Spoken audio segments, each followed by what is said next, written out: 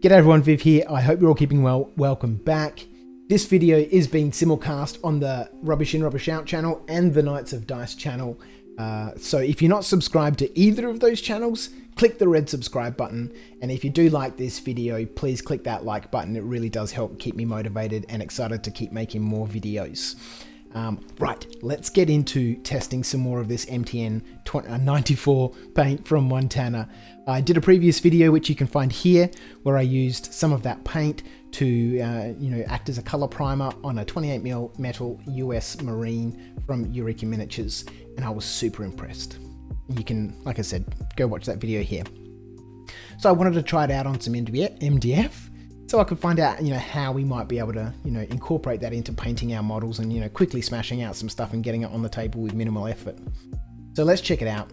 I take 2 samples of MDF and I spray one of the samples flat black with just that regular fiddly bits spray from Bunnings here in Australia, and then I spray colors on both of the samples. In this case, this Amazon green, starting off with that.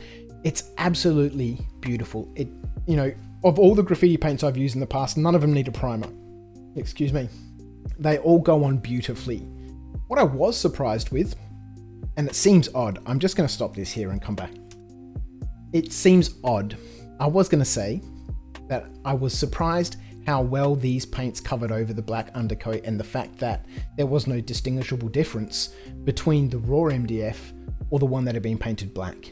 Now, I don't know why I'm surprised, because these paints are designed to cover. They're designed to live outdoors, and these paints, I haven't done this sort of testing with many other paints. Maybe I should. A lot of people said the Montana Gold series is very good. Maybe I'll grab some of that. But in my experience, I'm so used to a black base coat changing the tone of a paint that goes on top of it. In this case, it had absolutely no effect, and I ended up with exactly the same color.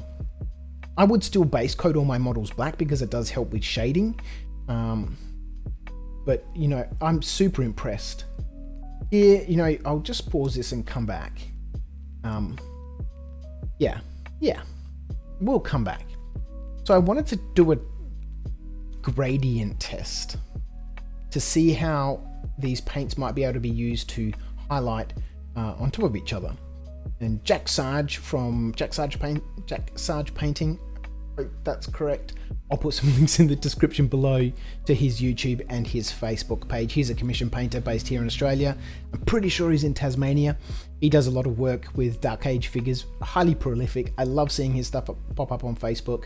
Wonderful, wonderful painter, very well worthwhile checking out. He'd asked either on Facebook or YouTube or somewhere, that he was interested to see how these might act as a zenithal highlight, and I'm assuming for miniatures because that's what he does. But I wanted to find out how it would behave on MDF, and I was super impressed.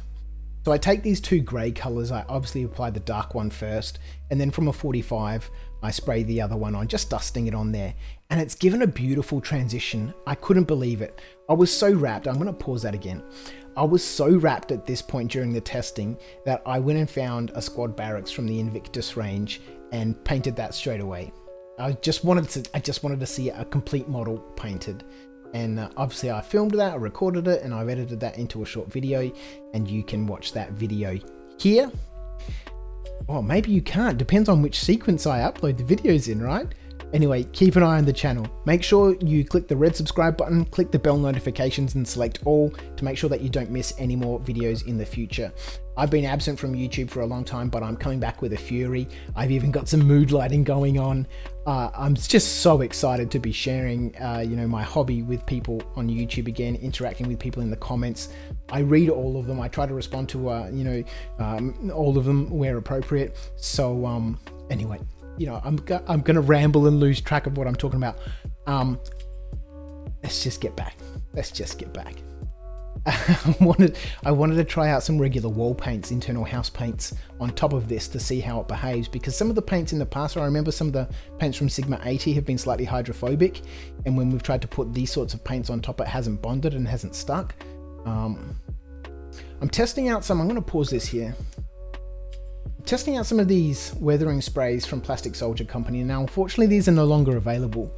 I'm pretty sure that these are originally, and probably still are, made by Model Mates in the UK and branded and licensed to Plastic Soldier Company to sell to the miniature market, scale model market for, you know, weathering tanks and planes and, you know, all that sort of stuff. But, you know, I don't know how well it did. We love them. We absolutely love them, but they didn't renew their license.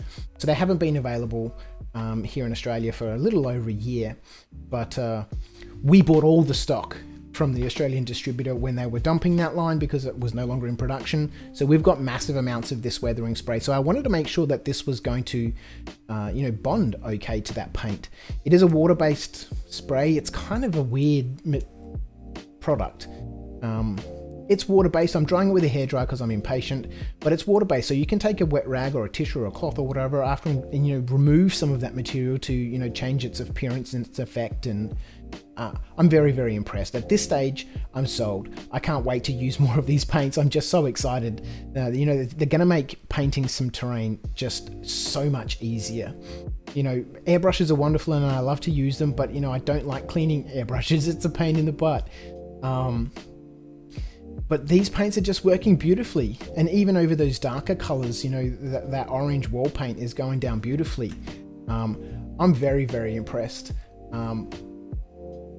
I just can't wait. But like I said earlier on, I was so impressed with that gradient test that I went ahead and painted a squad barracks from the Invictus range. This model took me about 15 minutes. I'd say between 15 and 20 minutes. You know, I sprayed it that darker grey, a light grey, bluish grey. Gave it a quick dry brush, bit of sponging. I think I put a wash on it at some stage, homemade black wash, and dabbed that up with a tissue. It looks great. And for 15 to 20 minutes worth of effort, like literally 15 to 20 minutes, you know, I used a hairdryer to dry the layers. For 15 to 20 minutes worth of effort, very little effort, it looked great. So I filmed that and I recorded that, and like I said before, it depends on when I put that up, in which sequence these goes up. You'll be able to find that on the channel. So these MTN 94 paints get my big tick of approval, and I can't wait to use more of them and just crank out a whole load of stuff for the club, for the studio. I'm excited. I really am. I just, you know, there we go. I'm loving them. Thanks for tuning in. I'll catch you next time. See ya.